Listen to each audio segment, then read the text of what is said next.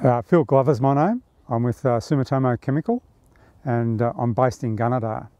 And today I'm going to be talking about ProGibb Smartgrass, which is a plant hormone for getting grasses to grow in winter, and I've been working with that now for just on 15 years.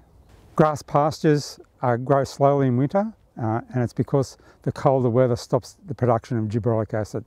So we make ProGibb Smartgrass by fermenting a fungus in a large fermenter and turn it into a product, and the fungus has huge quantities of gibberellic acid, and so the plants will respond quite well then to gibberellic acid, and we see an improvement in growth of 40 to 60% in a 3-week period. Nothing is actually going to grow without moisture and fertilizer, so you need to have adequate moisture and fertilizer.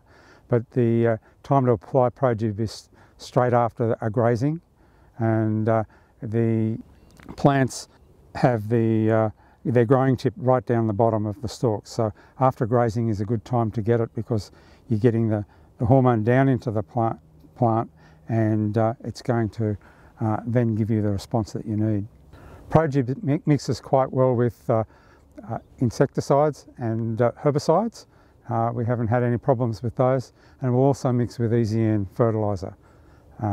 So when you're going over and doing your spraying, you can do 2 or 3 jobs at once. One of the things that you get with ProGibb is that your rotation can be reduced. Typically in a dairy it might be 30 days in winter, and you can bring that, when you're using ProGibb in the program, you can bring that down to 18 or 20 days. So you pick up time there, and your total dry matter for the winter will be increased by about 40 to 60% per application. So, and they're all additive as you're going through the season, so you do pick up a lot more dry matter per hectare. I've got a few rules of thumb for application, and the first one is 100 litres of water per hectare, because you need the coverage of that growing point. The second one is 20 grams of ProGibb per hectare, and a little bit of wetting agent. And it doesn't seem to matter what time of the day, but it's winter, it's probably better after the frost has actually melted, rather than doing it really early in the morning. ProGibb, I usually talk about the cost of it being less than a little bale of hay per hectare.